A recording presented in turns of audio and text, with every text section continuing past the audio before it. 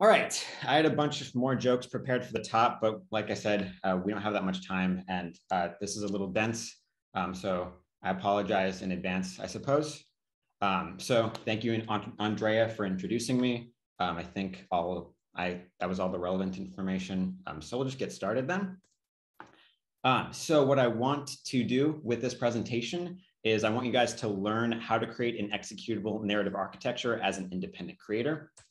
And so we'll be covering a few different things. We'll be defining transmedia storytelling and some important theory behind it.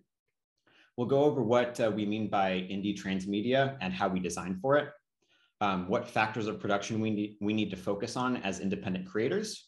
We'll talk about how we should vary our mediums and in what way that affects our architecture. And then we'll talk about what all of this actually means. So a transmedia story is one that unfolds across multiple media platforms with each new text making a distinctive and valuable contribution to the whole. Some examples include Star Wars, Halo, and Star Trek. Now, why do we tell transmedia stories? There are a lot of reasons, but for the purposes of this presentation, the important idea is leveraged engagement. Transmedia stories are effective because they allow different audiences to enjoy the same story by appealing to different interests. Jeff uses this in his PhD thesis, and I like it as an example, so I'm going to use it here. Star Wars has ships and blasters, lightsabers and Jedi, the Force and philosophy, and all sorts of things, right? Now, all of these are very different aspects, but they're all of the same world, right? Star Wars isn't Star Wars without the Force, but it's also not really Star Wars without those like ships and blasters. And all of these elements attract completely different fans, right? Different audiences like different things, but you don't just have to leverage those story world elements in your transmedia story, right? The Marvel Cinematic Universe does this really well with characters. Fans will follow the character of Captain America through all of his adventures, even ones where he's not the main star, right? People watched Captain America Civil War, but they also might watch Avengers Infinity War, even though Cap isn't the main character. Going back to the Star Wars example, the fact that these two images on screen right now can exist and arise from the same story world is a perfect example of why leveraged engagement works. On the left-hand side is a bisection of the Millennium Falcon with a bunch of technical details about the ship's parts and how it operates. On the right is an image of the official website of the Jedi Church, which is an officially recognized religion in the country of New Zealand. So the illustration on the left demonstrates the attractiveness of Star Wars to aviation, space, and engineering fans. The Jedi Church picture on the right illustrates the connection that many fans have to the philosophical aspects of the franchise. So the last two major theoretical concepts that we need to discuss are that of the narrative architecture and that of extensibility. So in essence, a transmedia story's narrative architecture is the roadmap for the transmedia story. Which elements will be told in which mediums, when each story will be released, etc. Extensibility is also important. Can the characters, places, and things in your transmedia story exist across mediums and events? Continuity in story is foundational to transmedia storytelling. So many elements of your story must be extensible in some way. Don't worry, we're done with the theory. Thank you guys for listening to me ramble about it. I love my theory, but there's other things to talk about, I know. But so what? How does any of this relate to independent transmedia storytelling? First, let's define what that term means. An independent transmedia story, and thus architecture in this case, is one that can be executed upon by a single person or a very small team. Let's say 5 or 10 people, small team, right? The primary things that we need to consider when we engage in independent transmedia storytelling are the amount of artistic skill sets that are required by the transmedia story's architecture. We have to do this because small teams or no team means that you don't have a lot of artistic disciplines available to you. So we must consider that. We should also consider the production constraints that are inherent to creating any piece of entertainment because we don't have the same time or money that larger studios have. And we must create a narrative architecture with a broad array of mediums because a broad array of mediums attracts different audiences, adds some interactivity and dynamicity to the story, and it can also make our workload easier. So first, we must consider what artistic skill sets we have access to. Whether we're working with a team or on our own, there's a limited number of artistic skill sets that can be used, that we can use, right? And each skill set means that we can only create in certain mediums. Writers can, write scripts, poetry, and prose. Visual artists can make illustrations and storyboards. Musicians can write songs and create audio assets. And there are tons more, of course. But the question that you need to ask yourself as an independent creator is what artistic skill sets you or your team have access to and what you can make with that. The more variation you can include while considering that idea, the better. Mixing skills can also exponentially increase the amount of mediums that we can work in, right? For example, somebody who is both a writer and a visual artist can create all sorts of things by utilizing both skills, more than someone who is just a writer or just a visual artist. But a writer and a visual artist working together can basically achieve the same thing, and that's why teams are so important to this type of work. That being said, individuals that possess multiple skill sets might have a better chance at achieving a single authorial voice. The more work done by a single mind, the better the possibility of the story being narratively tight. Now, obviously, this isn't always true, but it can be a factor to consider for some smaller, more individualistic artists. Once we've determined what artistic skill sets we are able to utilize, we must next consider production constraints, which in this case are anything that can limit the production of a work in our architecture. Creating art requires a lot of things. You need to be creative, dedicated, have skill in a given medium, possess an understanding of how people think and perceive the world, etc. And production constraints can vary too. What may be difficult to film in a live action movie may be a piece of cake in animation. But there are two vital constraints that are foundational to creating and releasing any art: time and money. Production time for any story can vary wildly, not only between mediums, but within them as well. It took Toby Fox, who made the popular video game Undertale, 34 months, but he also did all of the art, writing, programming, and music. Stardew Valley, another popular indie game, was also developed by a single developer, Eric Barone, and took 48 months. Film can take anywhere from a few weeks to a couple years, depending on the size of the film. It varies so much that it's hard to say. And comics and novels and short stories can also vary a lot, but they tend to have shorter creation times because, relatively speaking, they require less artistic skill sets to create. So as independent storytellers, we don't have as much time as better supported artists. 3 years of making art means that people aren't seeing your art and you're not getting paid for it, which is pretty important if your art is your primary source of income. People's interest in a story also diminishes the longer they aren't exposed to it, which means your story will be seamless, you'll make less money, impact less people, etc. So we're trying to cut down on how much it takes us to produce our art as much as we possibly can.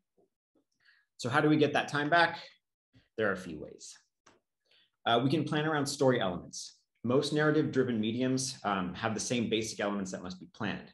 Some examples are characters, plot, environment, aesthetic, and items. Now, each of these can be broken down into subcategories, but these are some of the more fundamental basic concepts, right, that we work with. Each artistic work in a transmedia architecture is likely to focus on certain elements over others, right? You need to know which mediums you're going to focus on and which mediums you're not going to focus on. Sorry, which elements you're going to focus on and which elements you're not going to focus on for each project that you make. You should do less work for the ones that you don't want to focus on as much, but still complete work. And you should do more work on the elements that you are going to focus on, right? We can also maximize what you get out of your work just on a element by element basis. If you create a story with a story element with enough detail, reusing that story element can save you time, right? The Marvel Cinematic Universe got a lot of mileage out of Iron Man, right? They had to create that character once and then they could reuse him and his themes, aesthetic, etc. consistently. It saves you time overall. And audiences can grow attached to elements they see repeatedly too, obviously, right? Friends, the TV show, got a lot of work, a lot of use out of that Cafe Central perk, right? People grew attached to it. You see coffee mugs all the time with the little logo. And relatively speaking, that was really cheap for them to make because they made it once, maybe redid the set a couple of times, but that's about it, right? And a lot of this isn't medium specific. you can reuse the concepts of an item, character, and location, not just like the actor or the animation or the script. That idea of extensibility I mentioned earlier is important here. Story elements that can exist across mediums can be reused more and to better effect, which saves you time on creating new story elements, right? But be sure to use them in interesting ways. Don't copy and paste your story. Use the work that you have done as a jumping off point to tell new and interesting stories, right? The ideas I'm talking about here are not an excuse for bad storytelling. Reuse story elements, do not reuse theme or plot. Rule 1 is don't suck. But what about money? Narrowing down how much it costs to make any piece of art is extremely difficult and would likely be a huge generalization. Doing that with time is too. But in general, the more artistic skill or time it takes to create a work of art, the more expensive it's going to be because the art is going to be more complex, right? Comics are a relatively cheap art to make, for example. Films and video games are not. The independent part of independent narrative designer basically tells us how much money we have. None. Studios can put millions of dollars into the art they create. A single person or even a small team just can't compete. So we need to get creative. You should craft your architecture to only include mediums that you can afford. A serialized live action medium like a web series or TV show is probably too expensive for a small team to create, but a comic, which is also serialized, might not be. You should write stories that don't cost a lot to produce. Drawing an extravagant cosmic rift environment takes a lot more time and money than field, but that's not an excuse for boring environments either. It's a balance, right? You should use free tools where you can. There are plenty of free open source tools for all sorts of artistic disciplines.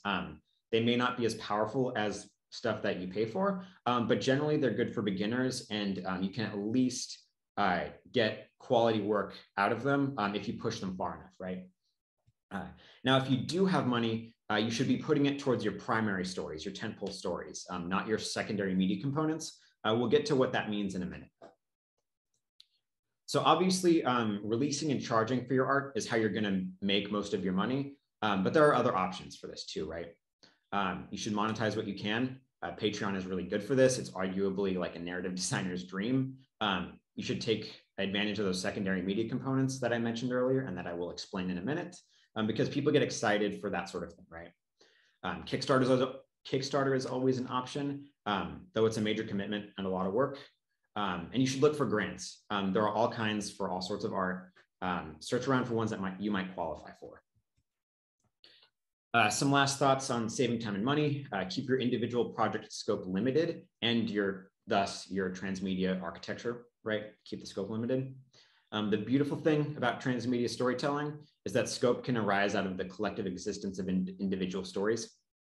And also the reduction of time and money is a balance. If you give a project more time, you can probably find ways to make money out of it, and it's probably worth it, but sometimes it isn't. And you need to be able to tell when that's the case and when it's not. All right, so we've saved time and money. How does the breadth of mediums in an architecture help? Well, here's the thing. I lied. Here's some more theory. Tent poles are not a piece of camping equipment for us. They are the pieces of media that tell the primary story of your transmedia franchise. They're the films in the Star Wars series, right? The primary story that we all pay attention to. Secondary media components are the smaller stories that you tell, perhaps as mini prequels or tales that occur concurrently with your primary story. So the comics in the Star Wars universe, right?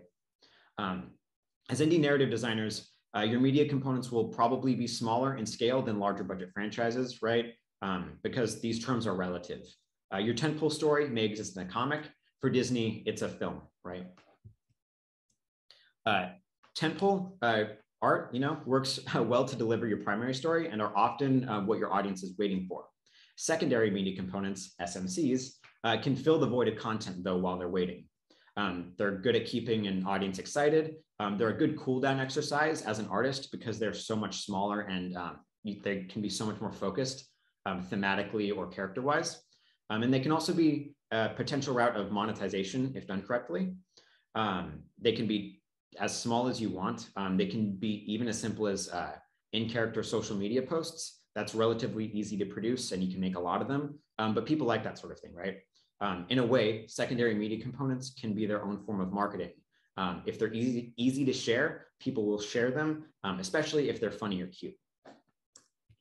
So what does all of this mean? Oh, sorry. Well, in review, you should plan what mediums you will include in your narrative architecture by choosing those mediums based on the artistic skill sets that you have. You should save time by designing story elements that can be enjoyable and also easy to reuse. You should know which story elements to focus on in each individual project. You should design stories that don't need a lot of money to be told without sacrificing quality. You should monetize what you can within reason and look around for grants. You should keep your story's scale in check, and you should vary your tentpoles and secondary media components. That's my bibliography, and I have a couple more things. Some acknowledgements, because I am standing on the shoulders of giants. A lot of people helped me get here. So family, I want to thank my mom, dad, Sarah, auntie, Kevin, Cyrus, Wyatt, Uncle Mikey, Rosie, Grammy, Grandpa, Patty, Luke, and Caroline. Thank you so much for everything you've done. I wouldn't be here without you. I wouldn't be the person I am without you. I love you guys. Thank you so much for that. Some friends in order of meeting, because I didn't want you guys to get jealous. Thank you, Brennan, Nikhil, Hayden, Brendan, Lucas, Justin, Santiago, Taylor, Tino, Tori, and Emily. You guys remind me that I don't need to be working constantly to get stuff done. Sometimes I just need to take a break from things, and I really appreciate that. So thank you guys too. Mentors. Thanks, Jeff, for everything. I wouldn't be doing this without you. You're the best. You know how much I like you, whatever. Thank you, Patty McCarthy, for being there when I needed it. Thank you, Joe Donnelly, for making me a better writer. Thank you, Paul Chelberg, for making me a better thinker. And thank you, Andrea Wren, for keeping my head on straight. Thank you, guys.